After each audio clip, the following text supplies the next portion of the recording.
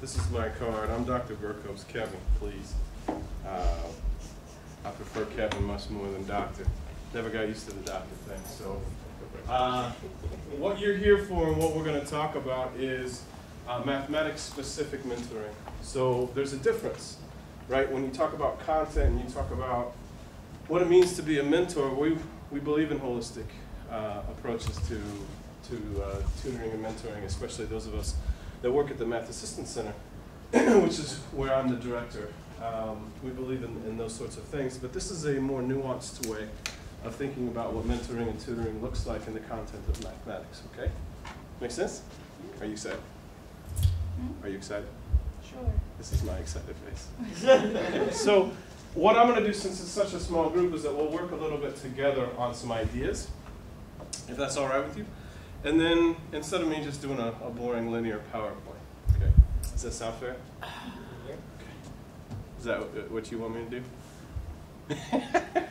Okay, so the first thing is, I want to ask you guys a question. So you are here for a particular reason. Maybe, well, how many of you are mentoring mathematics specifically? Or tutoring mathematics specifically? Okay, so why are you guys here? My degree is in special education, English, and mathematics, so I kind of thought it would be Good. kind of helpful. Fantastic. I hope you find it is. Why are you here? I actually lead PLTL, but I was interested in hearing a different subject material.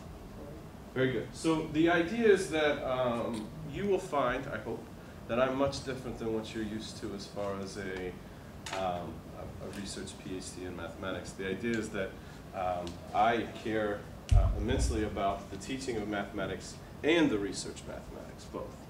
So this is more of the aspect of what it means to teach the content that I love so much. So the first thing that you need to think of is this, okay? When you think of math, what are the first things that come to mind? So maybe if you've got a piece of paper or something on the back side that you can write down some ideas of what comes to mind when you think of the discipline of mathematics. Okay, images, metaphors, analogies, anything that comes to mind when you think of what this discipline is. Think of your own student, if you want to call it training, your own learning, when you work with students or anything in between. What comes to mind?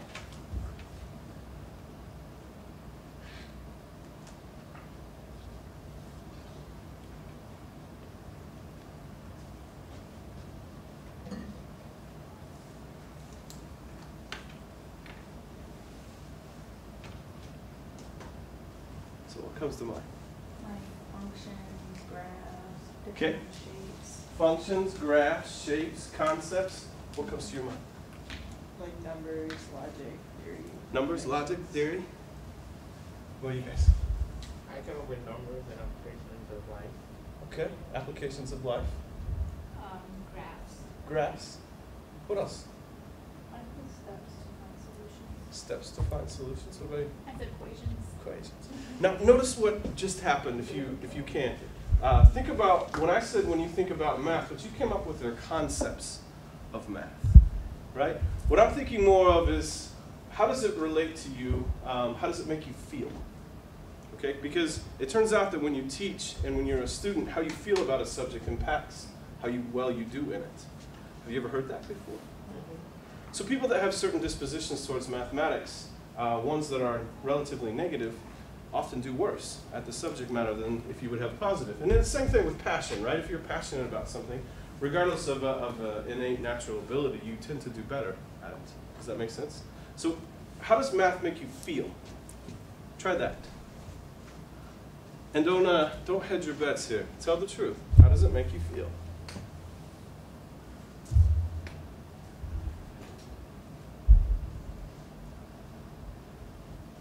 You want to start us? How does it make you feel?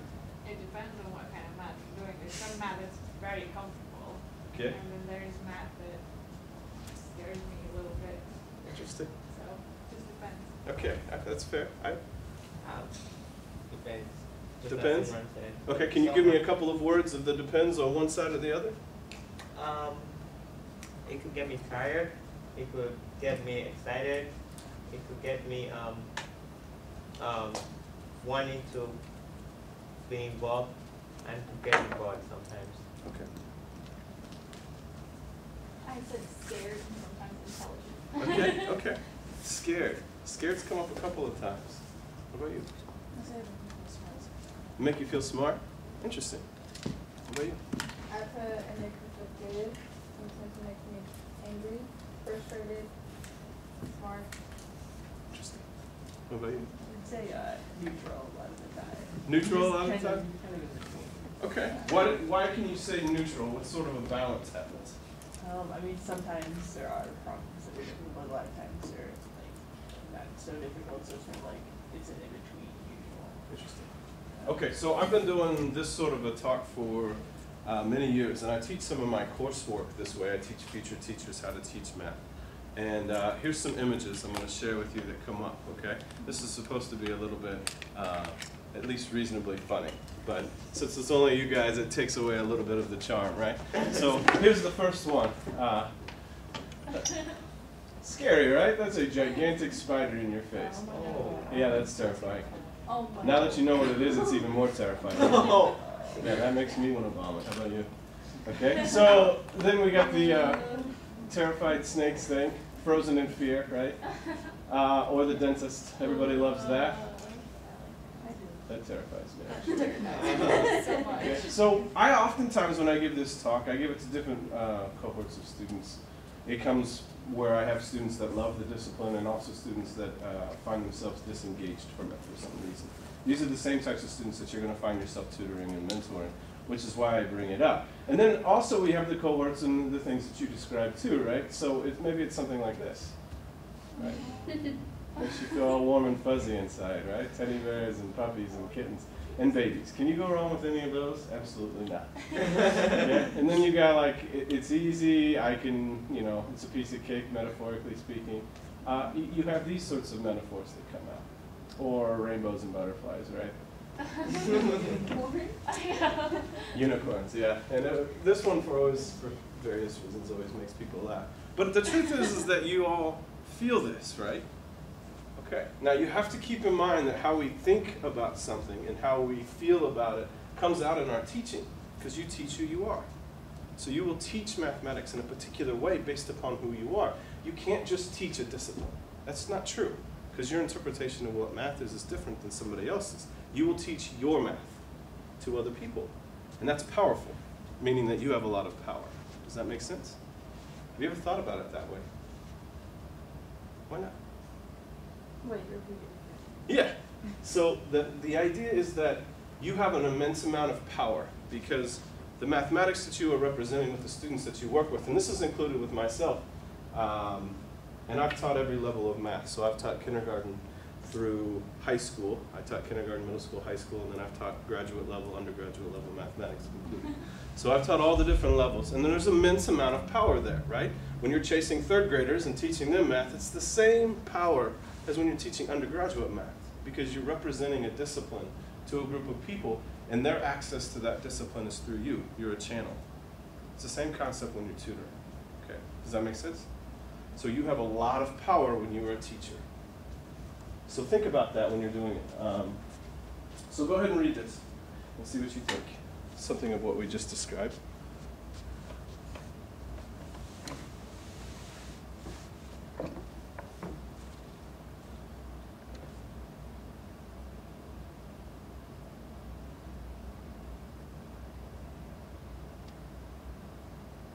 Make sense?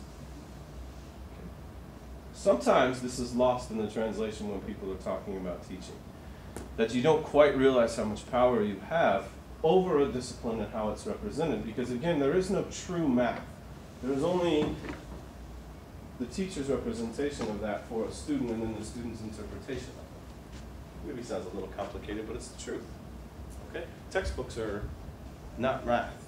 It's somebody's interpretation of math. Somebody just like me or just like you wrote a book. And that book we think is math, but it's not. Okay, does that make sense? Are you sure? Anybody disagree with me yet? I would love disagreements. Okay. All right, so here's what we're going to do. Since we have such a small group, you think we'll start at something reasonably easy. I promise you I'm going to ask you questions about this level of topic that is going to make this run into the land of incredibly complicated, okay? So first, I always give you answers to questions that are difficult, so don't worry about that. I don't care about your mathematical ability and whether or not you have some sort of prowess when it comes to this. What I want to know is, how would you teach a topic? And then we're going to diagnose whether or not there's a different way of thinking about it. Is that fair? Okay, so if somebody came to you and said, I don't know how to multiply fractions, which actually, in the C1, C2 level, we see that quite a bit, don't we?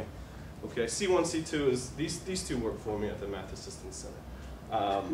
And C1, C2 is the first two levels of calculus. And one of the things that we see most often at that level is that students don't know how to find common denominators and multiply fractions.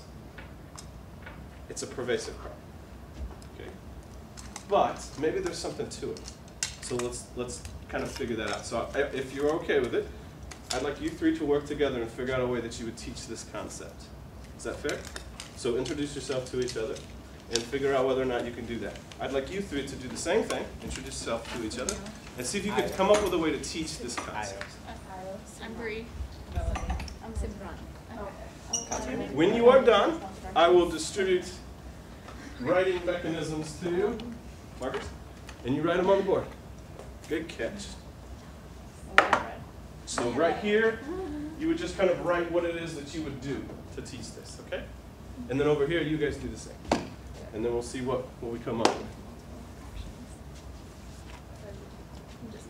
I never understood how to. Kind of compare them and see how they're similar. Great. We tried this. So write that up there. Remember, there's no wrong answers to these And I think I'm questions. going to try to draw like Rarely in a class that I teach is there ever such thing as a wrong answer. well, Do you know? here, quad, three, six, quadrants of the circle. I'm not a good And then writer. opposite is going to be what?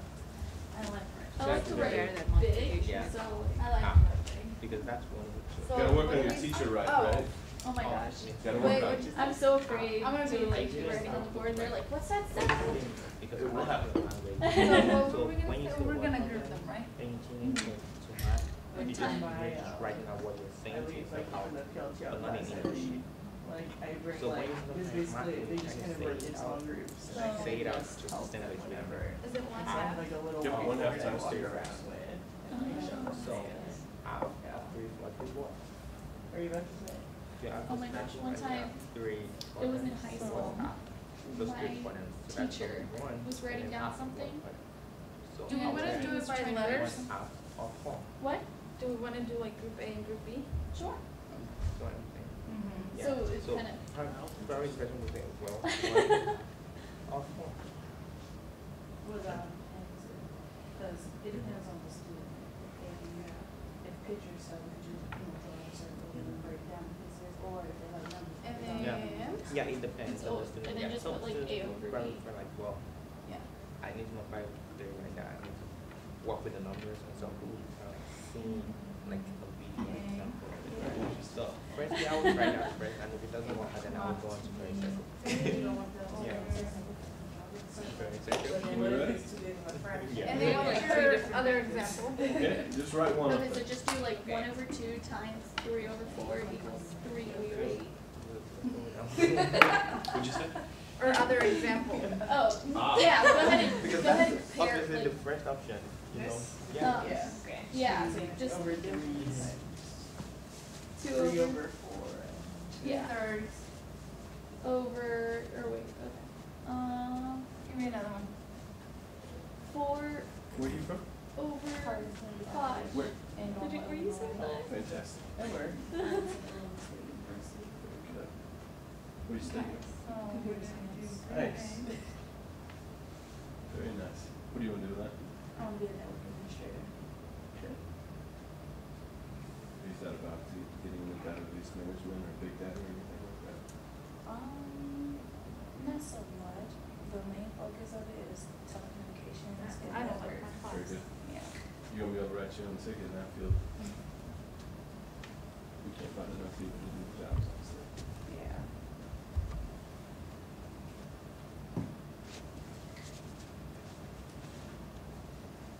So a second example.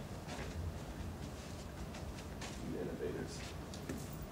That's right. Overachievers. Okay, So I think we'll have enough time to actually do all of these. So what I'm going to do is show you a second and a third task. And it's not the right or wrong that we're after. Okay? There's no such thing. You may not believe that in math. Some people think that math is so wonderful because there's always a right and wrong answer. That's the height of lunacy. That's not true. Okay? Because 2 plus 3 only equals 5 in our number system. You can do 2 plus 3 equals 1 in a modular arithmetic or something else. There's no such thing as right and wrong answers. There's right and wrong perspectives. Okay? Now, if you believe that, that takes away some of the power that math has over people, where they say, it makes me feel good because I can always find that one answer that's right. It's just not the way it is, okay, from my perspective. So, there are no right and wrong answers when it comes to the teaching of math either. So the second one that I want to show you, and this is a little bit more in-depth mathematically, but not much. How would you teach this topic? Do you remember factoring? Yeah. Okay, so factor completely. This is an addition of perfect cubes. So how do you factor an addition of perfect cubes? If you don't remember, you've got a smartphone, Google it, right? That's what teachers do all the time. So if you don't remember, figure it out, and then tell me how you would teach it. Fair? Okay, so I'm gonna actually raise this screen for just a second so that we can record these answers as well. That's right. Because It's just that, no, is it? no, it is another. It's positive and a negative. Yeah, Somewhere. you found So we did there, but then we need in the middle, 0. So it would be 3 times. Found a bunch of stuff. It's a positive and a negative.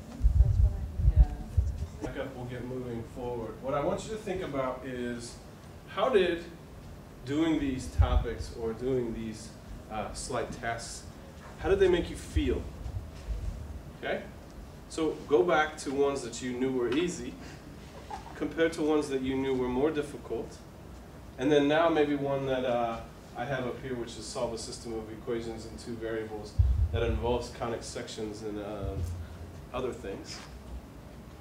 How does that make you feel comparatively? Is that fair? So think about that. If you have something where you're writing these things down, go ahead and write them down and see what you think and how it made you feel going from ones that you potentially know to something that you potentially don't.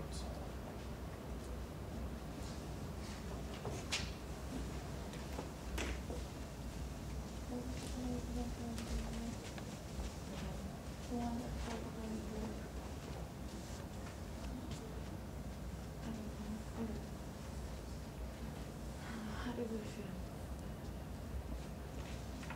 Did you guys get like a Well, we notebook feel good when from the we midterm symposium, maybe or is that figure your the first personal one out. notebook? I know. That was nice, okay. I thought it was my number. You thought they were preaching, Yeah. huh? Forgetful.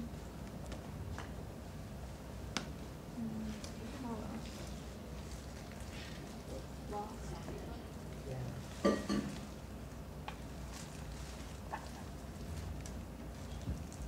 I know you would. They're not clipping around. Not Kevin, I know. Yeah, right. I should have. That's Kevin, the teacher today. That's right.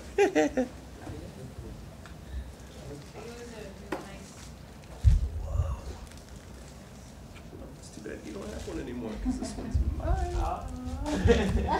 Okay, so I don't have my. tell me your feelings. Okay? You didn't know you were going to come to a math talk and have to talk about feelings, but what was the transition? I literally left the emotions one. Yeah, you did, right? You're hoping this would be less of that. So what did you experience working your way through it? Why don't you three individually, collectively? What did We you feel? felt good when we knew how to do the first one, and then when we